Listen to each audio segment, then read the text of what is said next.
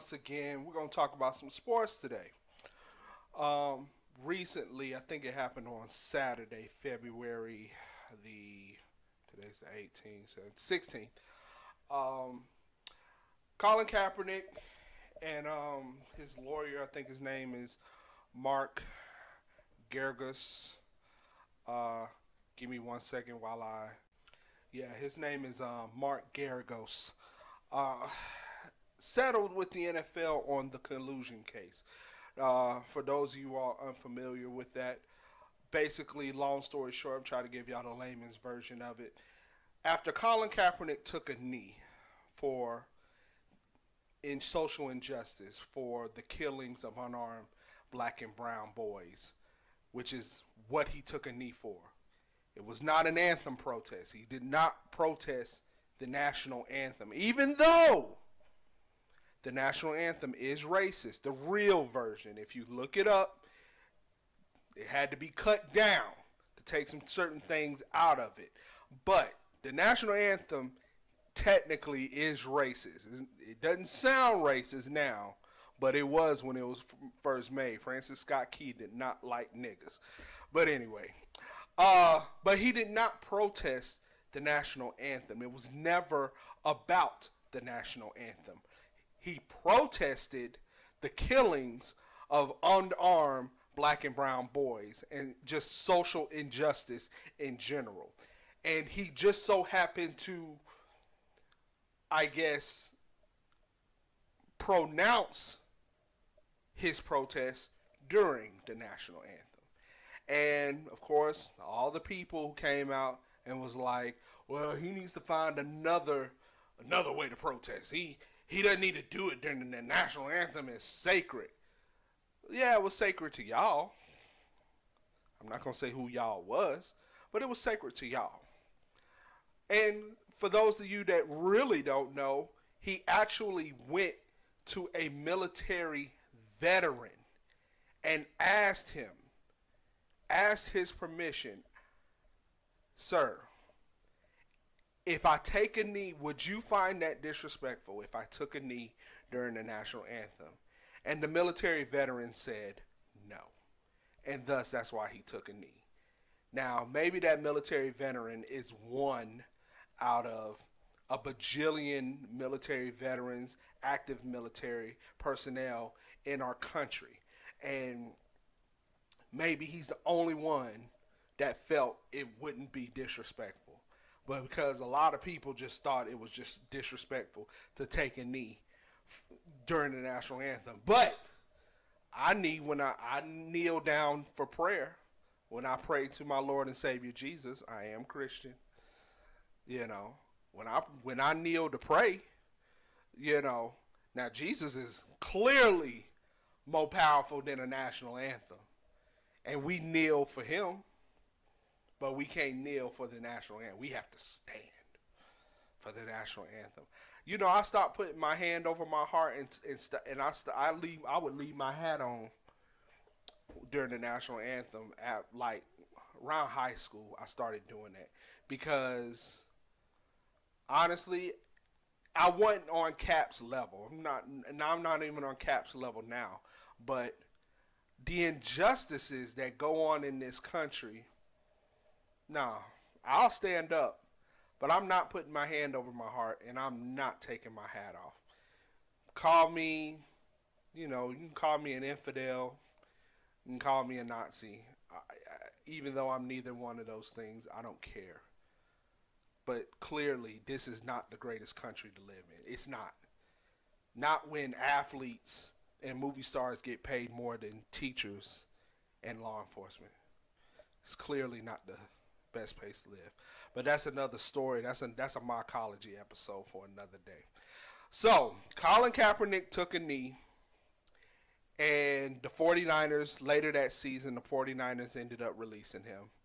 And for some stupid reason, every team in the NFL felt that Colin Kaepernick did not have the ability, did not have the talent, did not have the skill to play quarterback in the NFL. Even though I think he was only like 2 years removed after taking the 49ers to a Super Bowl.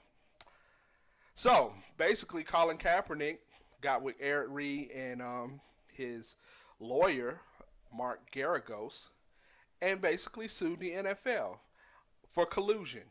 Um, I can't give you the actual definition of collusion. In fact, hold on, I will. Give me 1 second. Okay, so definition of collusion in law: illegal cooperation or conspiracy, especially between obstin- ostensible ostensible opponents in a lawsuit. I gotta look up what ostensible means. I don't know what ostensible. Well, I can't spell ostensible. Stating or appearing to be true, but not necessarily so. Okay, so with that said, uh, illegal cooperation or conspiracy, especially against ostensible opponents in a lawsuit. So, Colin Kaepernick basically sued the NFL for collusion. That means he believes that the NFL purposely, outright, tried to conspire against what he believed to be true. Thus, every time he tried to try out for a team, time he tried to sign with a team, the team basically said, we don't feel that he has the necessary talent, he has the necessary skills to be productive for our team. And like most of us real sports fans, it's a bunch of horse. You know what? So, the NFL has decided to settle. Now, for most of us black folk, when we hear the word settle in a court of law, that means you sold out. Now, I'm not trying to say Colin Kaepernick sold out. I'm not trying to say Colin Kaepernick sold out. But what I am saying, 9 times out of 10, in fact, I think there's a 99.999999999.9999999 chance that one of the stipulations in the settlement was you can't say nothing. I'm that dude. I'm all about truth telling. Because I think this world, especially this world, you've seen it with Donald Trump. You've seen it when Donald Trump became president of the United States. You had all these people come out of nowhere. What? What? They just couldn't believe that this country would elect somebody like him. It just goes to show you, you're just one of many. You're just one of many. You're just one of many. Most people, I believe, have good hearts. Most people, I believe, want to do better. Most people, I believe, are out for the betterment of people. But you elected Donald Trump. That just lets me know your core values, the stuff that's in your heart. It stems from a time where people like me couldn't use the same bathroom as you. It stems from a time when people of my color specifically got to work in the house, while the others who were of a darker complexion had to work outside. There's a stigma there. There's a consistency there. Those were the good old days, and Donald Trump is going to take us back by keeping these immigrants out of our country. These so-called rapists and murderers. I bet if we really look at the numbers, over half the murders that happen in this country, white folks. Drug overdose, white folks. Rapes, white folks. You want to know why I believe that? Because white people are the majority.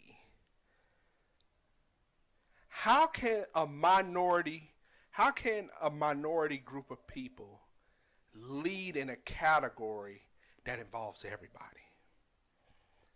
If literally there are 50% more white people, that's just a number I'm throwing out there. I don't know the actual number, please forgive me. But if there are 50% more white people in America than there are blacks, Latinos, Asians, Europeans, Australians, Middle Easterns, it doesn't matter. Hispanics, it doesn't matter. Just the simple fact there are 50% more means you're going to lead more categories than not. One thing white people don't lead in is immigration. Duh. But for the most part, I guarantee you, if you look up the statistics, white people who are convicted of crimes in America, whether it's rape, murder, manslaughter, whatever it is, I guarantee you, white people lead the pack. Simply because there are more of them.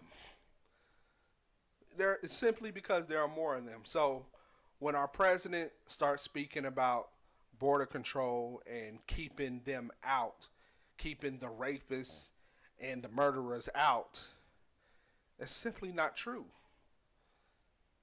It's simply not true. But anyway, back to what I was speaking about. So my fear of it is the NFL, one of the stipulations the NFL settled on was Colin Kaepernick and Eric Reed, and of course Mark Garagos, are to keep their mouth shut. They need to keep their mouth shut. Now, the good thing and the bad thing about that is, or the bad thing about that is, we'll never know if the NFL actually colluded against Colin Kaepernick. But the good thing about it is they're definitely hiding something. And I would like to hope that most Americans, most people who keep up with the NFL understand that. Understand there's a reason they wanted Colin Kaepernick to keep quiet. It's simply because they know that he knew something, and he knew that they know something. And the NFL knows if they let this get out, this is not good. The trust of the NFL would be broken. And that's the one thing the NFL doesn't want. Of all the things the NFL will screw up on letting rapists and murderers and domestic violent players into the league. They'll mess up on that, but they will not give up that trust. They want you to trust in that shield all day long. So, another thing I hope that happens, today is Monday, the 18th of February. So another thing that is come up in the news is that there's a chance that he might actually sign with either the Patriots or the Panthers.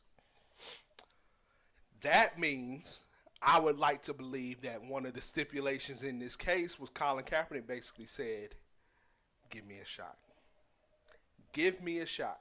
You give me a shot, then I will settle. I guarantee it, because that's dangerous. That's dangerous, because I promise y'all, if Colin Kaepernick comes out here and has a Pro Bowl season, especially if he plays with the Panthers, because they're talking about Cam Newton might have to sit out the whole season with that shoulder. If he plays with the Panthers, he's going to start. And I promise you, if he gets the Panthers to the playoffs pretty easily, like he doesn't even have Pro Bowl numbers, but clearly because of his play, he gets the Panthers to a playoff, the NFL is gonna look bad. People like me are gonna look at the NFL side. We gonna be like, I thought y'all said this nigga couldn't play. Thought y'all said this nigga had talent. Thought y'all said this nigga had a skill. That's what we gonna be saying. There are a lot of people gonna be like, wow, this. I mean, he must have really did some type of rehab. He must have took 2 years off to really get his game straight, because they just said he could not play in 2 years. They just said his game was horrible. No. A lot of us real folk, especially us black folk, we gonna be looking side-eyed in them. Our side-eye gonna be hard. We gonna be looking at the NFL like, thought y'all said that dude couldn't play. You know what I'm saying? But anyway, can't think of any other thoughts. They supposedly settled for $42 million.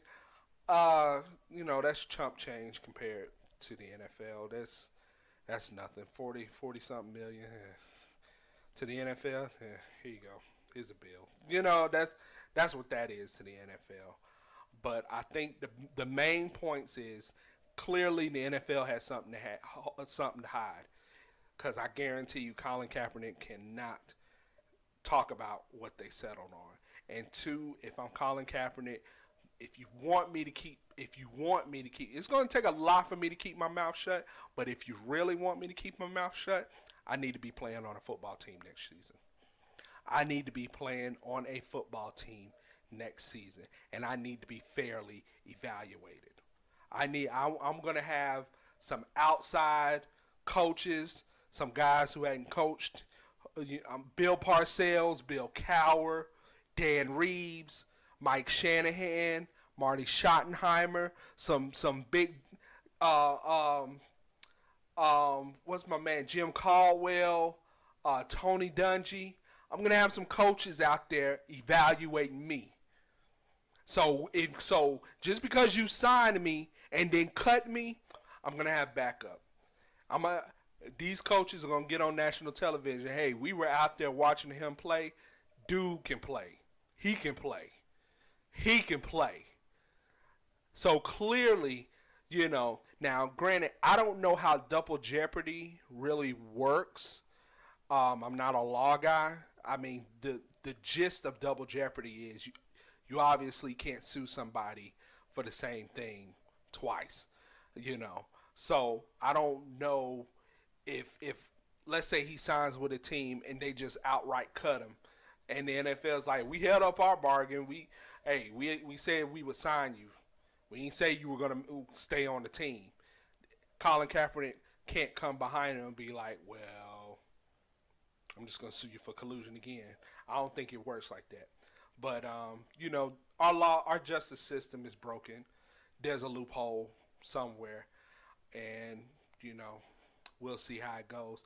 2019-2020 NFL season, it's going to be very interesting. I wish nothing but the best for Colin Kaepernick. And we're just going to go from there, man. We're just going to go from there. Shout out to everybody. It's your boy, Billy Mack, ENT. I'll be back once again. I don't know what video I'm going to do next, but we're going to do this thing again. Holla at your boy. Peace.